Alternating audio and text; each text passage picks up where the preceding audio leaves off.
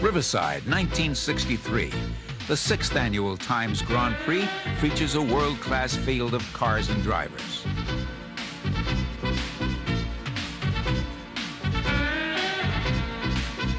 Californian Dave MacDonald is one of the hot prospects on the growing Shelby American team and will drive the number 98 Cooper Ford.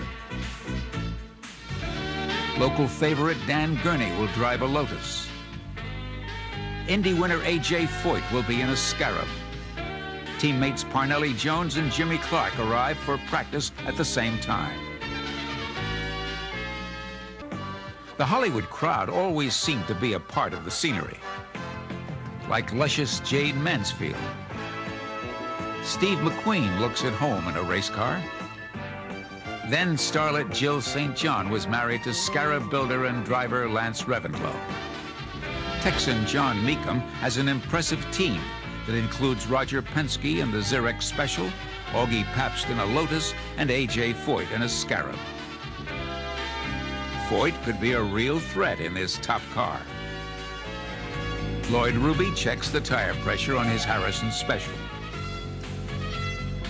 1963 Indy 500 winner Parnelli Jones has road race stock cars at Riverside, but sports cars represent a brand new challenge.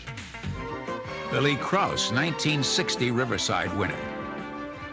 Roger Ward, soon to be a two-time Indy 500 winner, and teammates Bob Holbert and Dave MacDonald watch as the Shelby crew does their final tuning.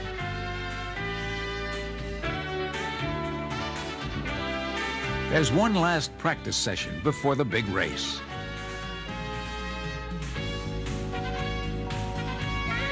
The Shelby team has 2 cars entered in the Grand Prix and 3 Cobras entered in the Gran Turismo race.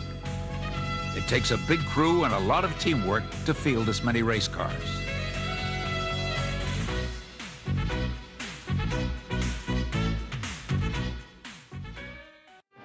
And the drivers head for their cars and prepare for the start of the 200-mile event.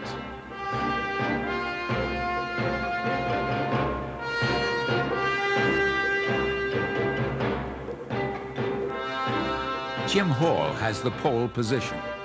Dave MacDonald and teammate Bob Holbert share the front row. We're just seconds from the start. 31 cars come to life and roar into turn 1.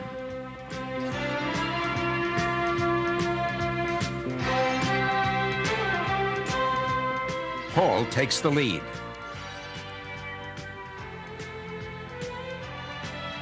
Trouble in turn 2 as several cars go off the course.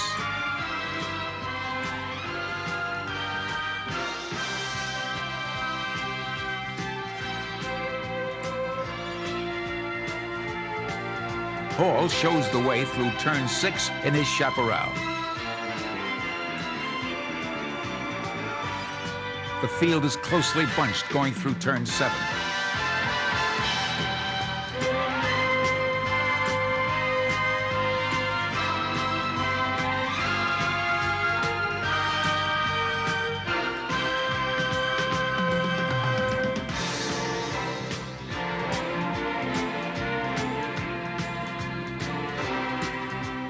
Hall leads MacDonald, Holbert, and Penske.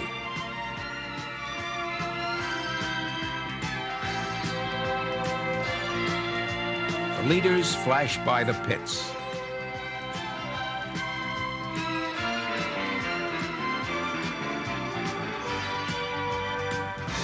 Hall shows his stuff as over 82,000 fans watch him set a record pace.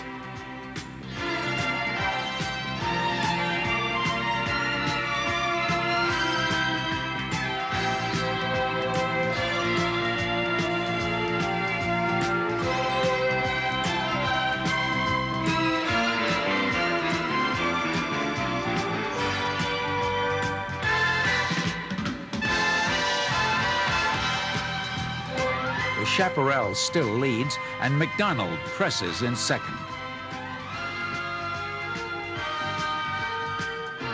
Hall, MacDonald, and Holbert fly down the back stretch. Shelby says, "Get him, MacDonald." And get him he does as Hall and his chaparral slow to a stop in turn 2 with electrical problems.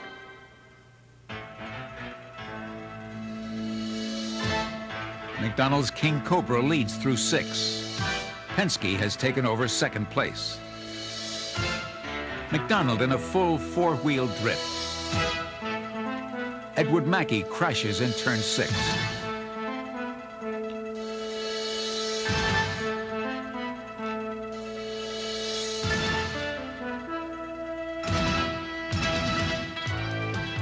A.J. Foyt manhandles an ill-handling Scarab through turn 7.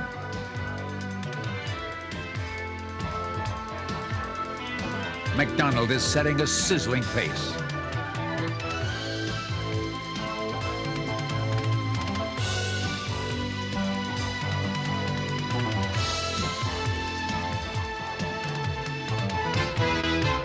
The sun-baked crowd is enjoying the fast-paced competition between MacDonald and Penske.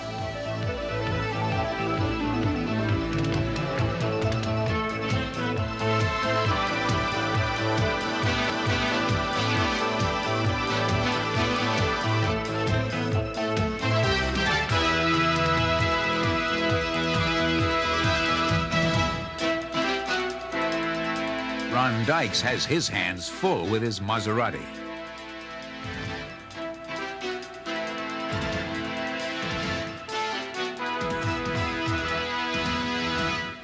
The King Cobra is performing perfectly.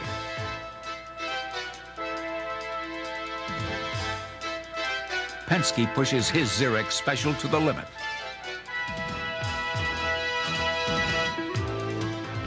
MacDonald hasn't let up a bit since the start of the race.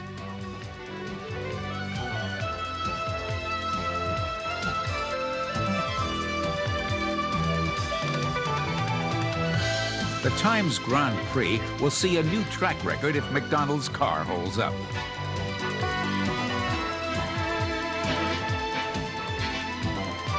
Dave gets a little out of shape in turn 6. Chuck Parson tries a shortcut.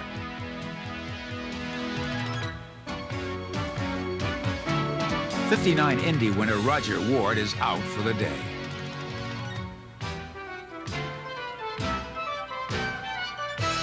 Art Snyder spins his Elva in turn 7.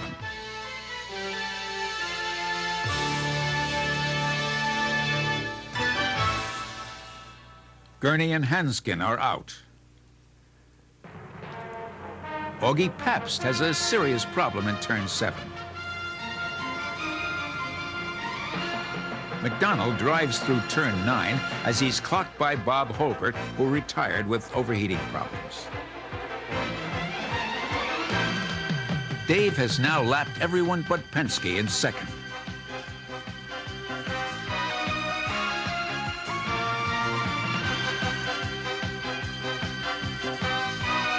John Surtees is running 4th.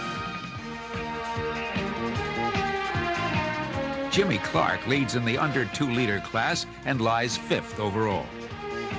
MacDonald demonstrates his dirt track style. Penske is still 2nd.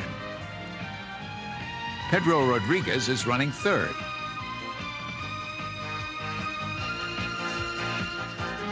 John Surtees powers his Ferrari through turn 7 in 4th place. Augie Pabst is through for the day. It's been a long, hot day for Bob Bondurant running his production Cobra against the sports cars.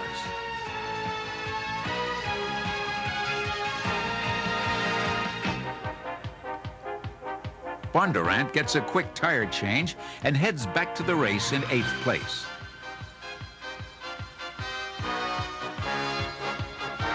Bob Holbert gives information to MacDonald's pit board man.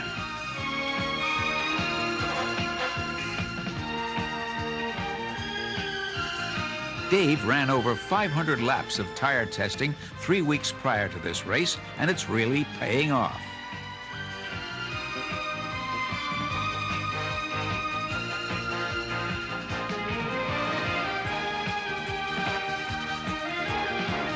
Penske hangs on to 2nd. Miles Gupton gets out in the dirt with his Porsche. MacDonald takes the checkered flag to win the 1963 Times Grand Prix after lapping the entire field. How sweet it is.